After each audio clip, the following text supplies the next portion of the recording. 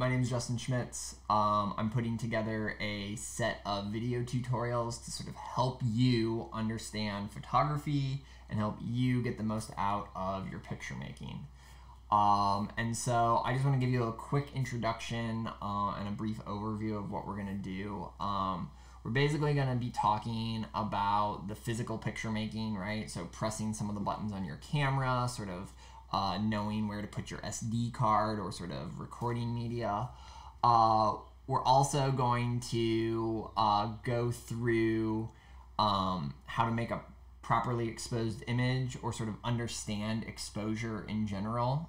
So we're going to sort of understand how f-stop, shutter speed, and ISO work in combination to make a underexposed, overexposed, or hopefully perfectly exposed image.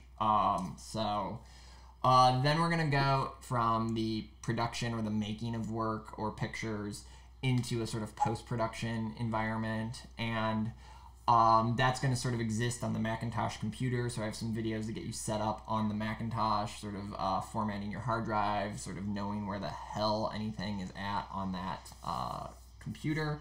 And then we're going to use some different editing softwares and tools to sort of help you get the most out of the pictures that you've made. So Adobe Photoshop Lightroom and Adobe Photoshop, and understand a little bit about how to use Camera Raw, including Adobe Camera Raw. Let's listen and see if we can hear my dog drinking water. Yes, I think we can.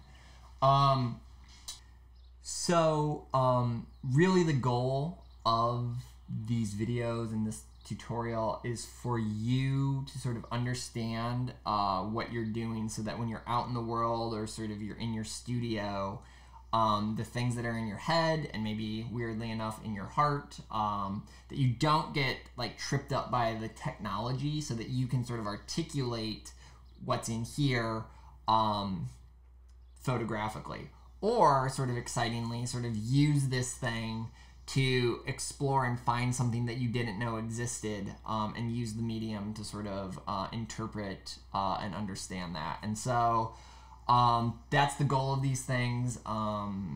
These videos are not so that you know what button to push every single time, or like how Photoshop works like 1000%. It's for you to get the most out of your picture making.